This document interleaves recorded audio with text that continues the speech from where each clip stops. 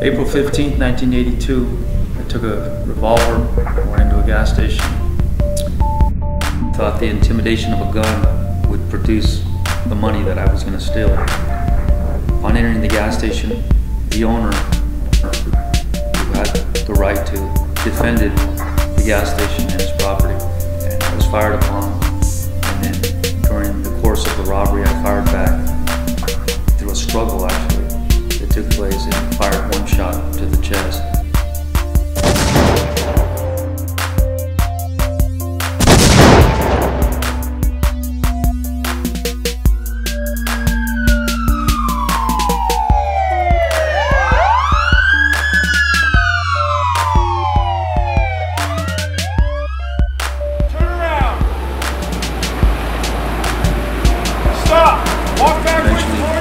Sent off to San Quentin, was facing the death penalty, and went on to do 29 years incarcerated in prison. So how old were you, Fred, back in 1982? I was 18 years old when I committed the crime.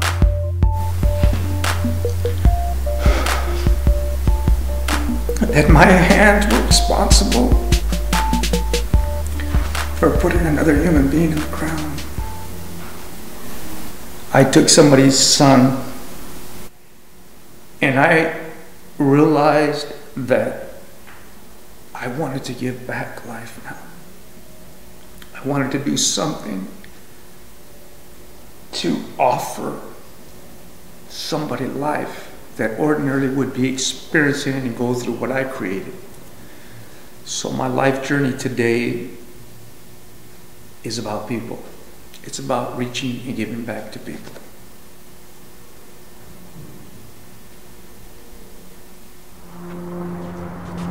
Hey, Fred. Hey, what's up, man? What's going on, hey, man? Man. What happened? Is everything good? You going home tomorrow?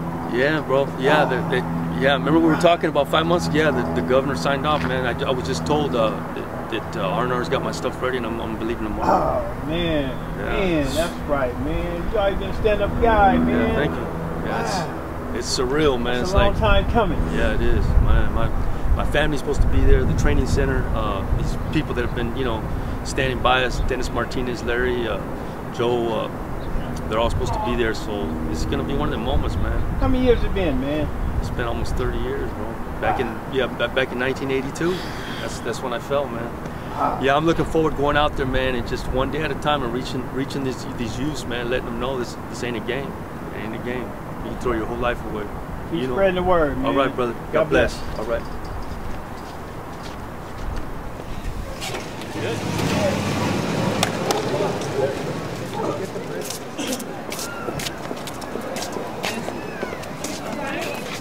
Are we sure? Hopefully, yeah. Come on, baby. Everyone hold your signs.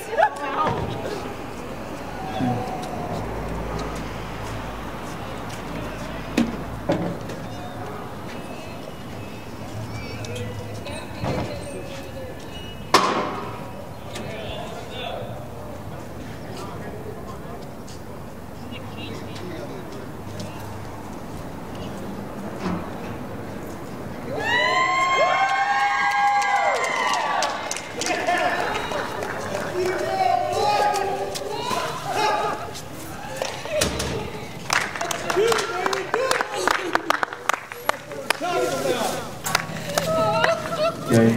And I went through all those experiences in and out of juvenile detentions. I was state raised since I was a little kid. And people reached out and tried to help, and I wasn't listening. Especially the law enforcement, the Judge Willis, he came out. Because this is really big. This isn't about us. It really isn't.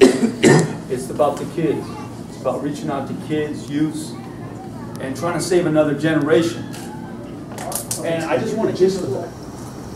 That's the freedom that I throw away. That's the freedom that many people throw away ignorantly and not even realize that you forfeit that. I was on a maximum for 34 in the prison yard and stayed there. Aggravated circumstances, it's a legal term, but it means that because of the fired on first and because it was a type of struggle, it's still first-degree murder, it's still the death penalty, and they'll shoot for life without to never make sure you never get out. But because of your age, I was supposed to meet my girlfriend that night after I did this robbery. I was living a double life. I wasn't a gangbanger.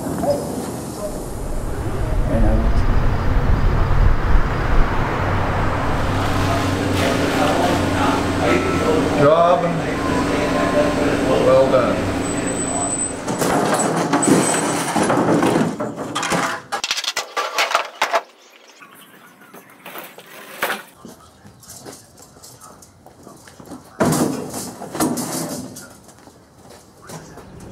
Oh, wait a minute.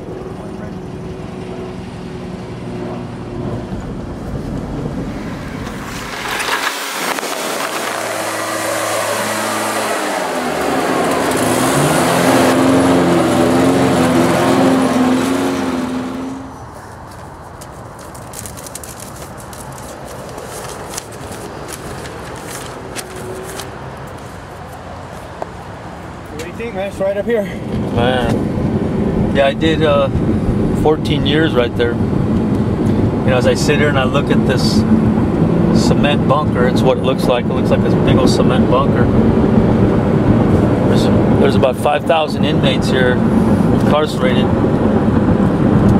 And basically, it's a level 4 maximum security prison, so you probably got about 70% of these men will probably never see daylight again. They're all going to die here.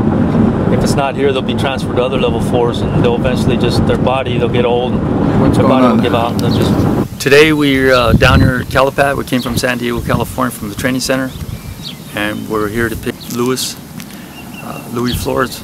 He's a Christian brother that I spent quite a bit of time here at this prison.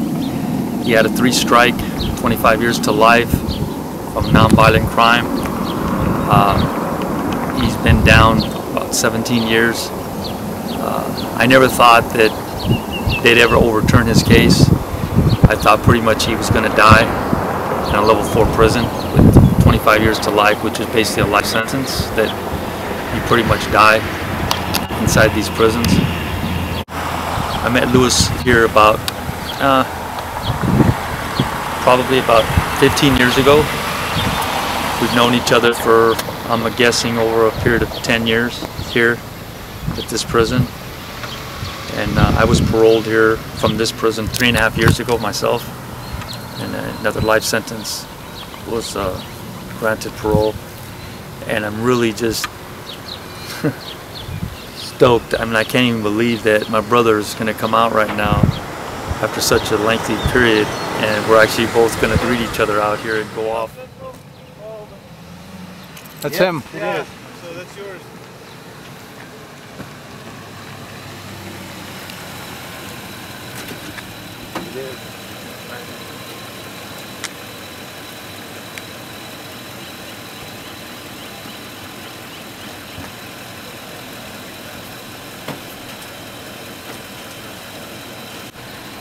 Yeah, boy.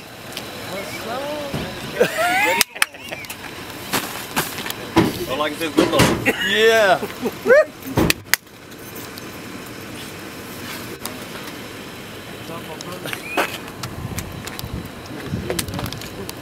Picking him up, brother. Alright. Brother got that ID with him? This is the prison ministry. Okay. So I'll give you Dennis Martinez. Do you have your ID? We're gonna alright. This is a song I wrote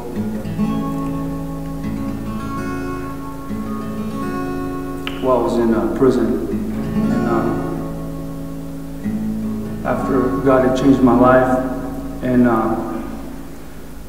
blessed me to be able to compose for him. This song is called You Changed My Life. And I dedicate this to my grandmother.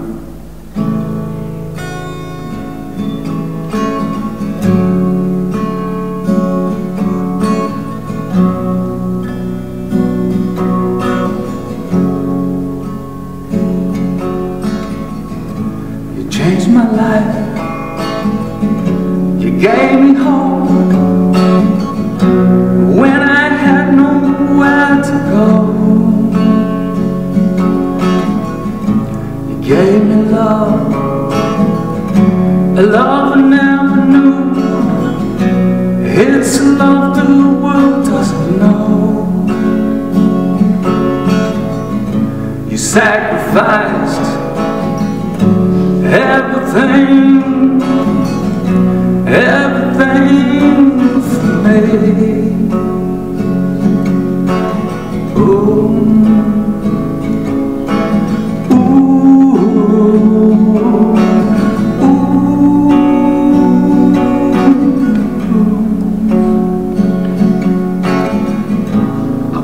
Take up wings, I wanna fly away to be closer to you.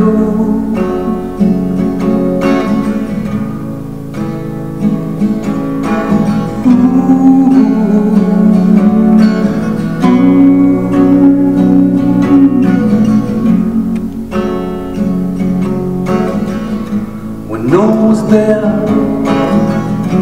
I was alone. You brought down love to me. You gave me love, a love I never knew. Now nothing stands before you.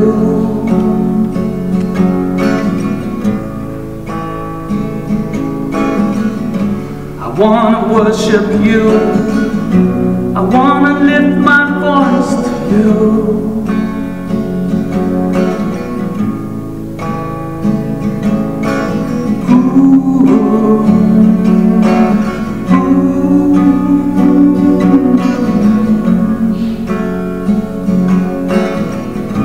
You changed my life, you gave me hope when I had nowhere to go.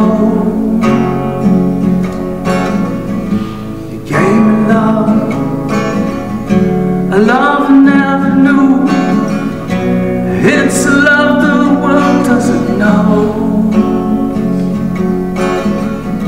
You sacrificed everything,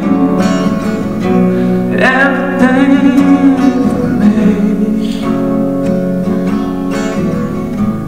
Jesus, I just want to thank you.